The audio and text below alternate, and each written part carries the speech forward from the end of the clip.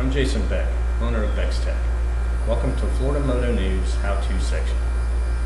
Over the next few tech tip videos, I will guide you through the process of chain braking, installation, adjustment, and maintenance. You'll also learn how to install both a front and rear sprocket. Be sure to keep visiting Florida Moto News and look for the latest how-to video.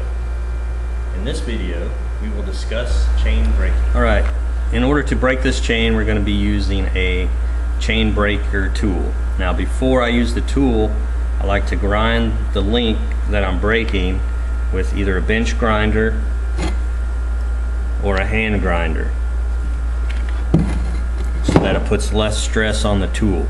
As you can see how it's pinned over by the link's pinned over by the pin, and it takes a lot of stress on the tool if you don't grind that down. So we ground down our link. We're going to use this tool. The teeth of this tool grabs the back side of the pin on this roller.